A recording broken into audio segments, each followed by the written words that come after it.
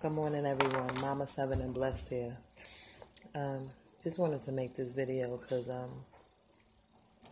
something dropped in my spirit that I want to share. And I just want to say, those of us who are on YouTube, those of us who are searching for truth, when you're searching for truth, it's more of a spiritual enlightenment. It's not based on head knowledge. When you're searching for truth, you have to walk with the Holy Spirit in order for Him to reveal things to you. Because if you're not careful, you'll take everything that you see on YouTube, you'll take it and you'll be confused because the Holy Spirit is not walking with you to give a revelation to what you're hearing. Okay? The reason why it's so important to have a personal relationship with God is because when you do, you know how He moves. You know how He sounds. You know how He speaks. And therefore, you won't take on everything that everybody says as literal truth. You can't even come on my channel and take what I say as literal truth. If the Holy Spirit does not reveal to you or does not confirm to you in your spirit, if your spirit doesn't agree with what is coming out of my mouth, then you can't just take that and run with it. You know what I'm saying? I want to speak on spiritual warfare and the spirit of racism. And the reason why I want to speak on that, because people have to understand there are spirits that are out here all over to try to seduce you into becoming a racist, into becoming someone that looks on a person's skin color, a person's the way a person acts, the way a person treats you, and then to put people in a category. And really, you can't do that anymore. We're really not supposed to do that, because at the end of the day, if we're all the body of Christ, we don't see skin color, we don't see what a person looks like, we see their spirit. Now, if you experience racism from anybody, what you're detecting as a believer, as a Christian, is the spirit of racism. You're detecting a spirit of hatred. You're detecting a spirit of division. You know what I mean? And so you need to understand that in all you're getting, get understanding. Don't just come on YouTube and come on these places looking for from answers from people. You know, look for the Holy Spirit to give you a revelation through people. Look for Him to use people to help you understand where we're at. Now, I've had a huge issue with this. I've had a huge issue with this where I live, because where I'm from, New York City, is a very cultural place. There's a lot of culture there. So I'm used to being around all different people from all different countries, all different countries, all different walks of life. So it's hard when you come to a state like where I am, okay, that is mainly what you see is black and white. You know what I mean? It's black and white. So when you go to the schools, you very rarely see black teachers. You very rarely see black people in certain positions. And so the enemy will use that to make you feel inferior to these people. Now, the sad and the hard part about it is that in the white race, what you will see is a lot of pride. I don't care, no matter where they come from, what they could be high, they could be low. One thing I say about them is they mesh together, because they all have this pride about them, because a lot of times they feel like they're better than. I'm just being honest, okay? I wouldn't say I'm a racist. I can't be a racist and say that I love God. Like, people, you have to understand, you cannot come on these channels and listen to people dog a whole race out and say that they walk with God. That's not God. You understand what I'm saying? You have to know the Spirit of God. He's not going to sit up here and tell you to hate this race or hate that race or hate this person or hate that person. Not if He's a God of love. That's just facts. That's just truth. And if you really sit back and step back and listen, that's just common sense. You know what I'm saying? Now, it's hard because in the black race, you have spirits that black people are dealing with, and that's inferiority, feeling like they're less than, you want to call it some laziness and different things like that. But let's be honest, people experience that in all walks of life. I might want to characterize the white people and say that they think that they're better than us, or the black people and say we're lazy and we want things handed out to us. No, it's deeper than that. You know what I mean? It is deeper than that. It is a stronghold. It's a strong man's spirit. And so what happens is the enemy uses that. Like, it's a cleverly devised plan to keep people divided and to keep them out of the kingdom. You know what I mean? Like, we all have a work to do. Every race, every person, every man, woman, boy, girl on this earth, we have a work to do. And as long as the enemy can keep us divided, a house divided cannot stand. So I don't care what anybody's trying to plan or what anybody's trying to set up. If the spirit of division lives on the inside of you, you're not going to be able to accomplish whatever you're trying to accomplish. Or even if you do accomplish it, God is not going to be in it. So everybody, you have to understand, you cannot get on YouTube and different channels and begin to follow people and to become a part of something. You have to use your discernment, and you have to say, God, are you in this? Matter of fact, if you're his child and you know his voice, then you need to know that the voice is speaking is not of God if it goes against everything that he is for. You understand what I'm saying? If God is love, then that means you love people from all walks of life. Now, if you're dealing with people who say you go to work and you're dealing with a spirit of racism, Ephesians 6, we wrestle not against flesh and blood, but against principalities and powers and rulers of darkness of this present world, spiritual wickedness in high places. So you have to understand, we have to go into battle. We have to go into battle. Okay, in the spiritual realm. It's something that we can't see. So what do? We go get our armor. We start to read scriptures based on that. We start to pray for the people. If you got to get radical, get your blessed oil. You understand what I'm saying? And God will give you favor with those people who might dislike you because of your color. And you know what's crazy? Here's what God constantly tells me, and I know to whom much is given, much is required. That's why I'm sharing this with y'all, because this is one of my struggles. When somebody does something and they're in the wrong and they're mean or they're just nasty or they do certain things, I look at the person and I begin to not want to talk to the person, not want to deal with the person, and avoid them. Because there's a spirit on them. It's a spirit attached to them that grieves my spirit. So what do? I try to stay away from them. I try not to be around them. But then they look at me as I'm a nasty person, because I'm going to be honest, I've experienced some things where I've gotten mad and ended up using some curse words and different things like that, because I allowed my flesh to react. I allowed my flesh to react, right? And try to fight flesh, when in all actuality, it's a spiritual battle. We wrestling with a spiritual battle, because I guarantee you, the only reason why the enemy is fighting you with whatever he's fighting you with is because in all actuality, the love that God has placed in you, the enemy is trying to steal it by getting you to have faith in what you see. So if you put your faith in the fact that you think because this white person has a racist spirit on them, all white people are racist, you have given the enemy the victory over you, your mind, and your situation. And you're going to walk around and you're going to be bitter, and you're not going to be able to enjoy the blessings of God in the midst of everything that's going on around you, because you are walking in oppression. I don't want to be oppressed. It's a constant battle every day not to be oppressed. Let us be honest. None of us are perfect. Just because we come on YouTube and talk about God doesn't mean we're perfect. This is a struggle.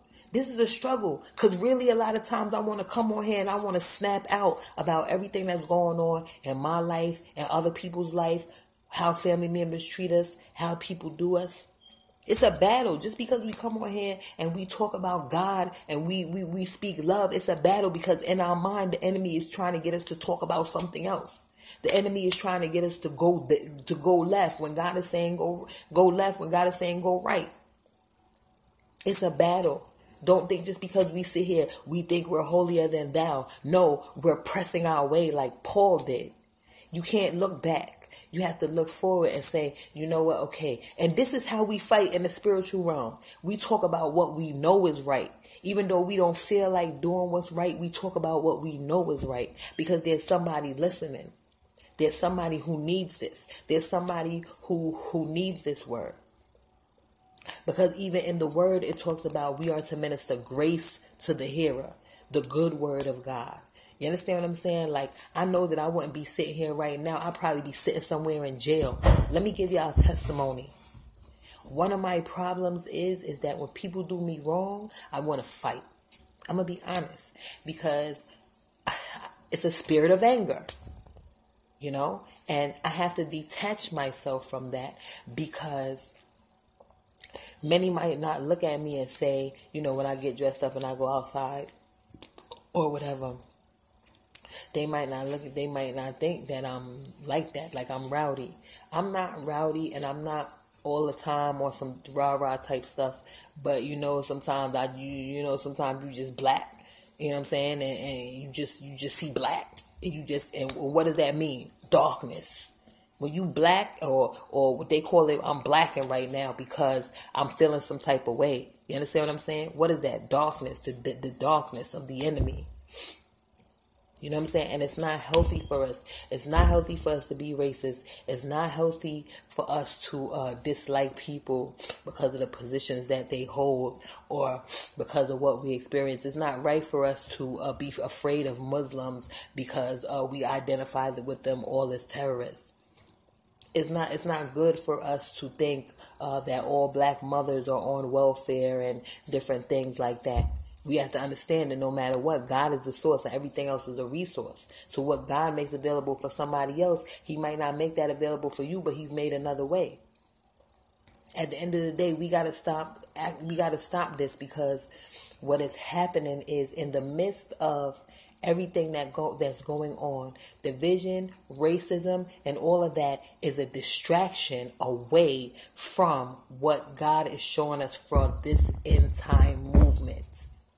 There is an end time movement taking place right now. And if you are strong in spirit, you'll survive it. If not, you're going to be in the wine press.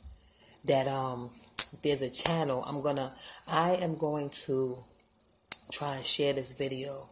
I think his name is West Truther or something like that. His channel is awesome. Like, he's speaking some real truth like a disciple of Christ. I don't worship man. At the end of the day, I hear the Spirit of God coming through him. And I appreciate the fact that he even does his videos the way he does because I know that he endures great persecution because he's being obedient. You're going to endure persecution. These are the end times. You know, God promised not to let any harm come unto you. You know, you cover yourself with Psalm 91, but you also got to know how to deal in the spirit. You're going to know because the enemy is going to jump on who he can. A lot of times I heard a lady speaking about the weakest link. A lot of times he uses what man might consider the weakest link to come against you. But you got to stay strong and you got to know that, you know, you can't get on YouTube and on these different social media sites and be seduced by Satan because he's watching. The enemy is subtle. He knows what a lot of us is looking at and a lot of us see, but we all don't see the same thing. You have to have eyes to see and ears to hear what the Spirit of the Lord is saying. You got to understand that the enemy tries to mock God. He tries to duplicate in his form what God is doing right now. So he wants to confuse you, and you have to understand God is not the author of confusion. So whatever's going on around you, if you end up getting confused, stop, take a break, go spend time with God, read your word, Get a book pertaining, get a spiritual book pertaining to what you're going through or what you're not understanding. But you got to get some quiet time, and you got to take time away from the world, time away from the TV, time away. And we know how to make time. Trust me. When it's something we want or something we want to do, we know how to make time. We know how to make time. There's some people that have to be to work at 6 o'clock in the morning, 7 o'clock in the morning, and will choose to party all night and leave from the club and go to work. And you want to tell me you don't got time to spend with God? But then don't let it be that we on our deathbed or on our sick bed or something, then that's when we want to find time. When you weak, no. Put strength on top of strength.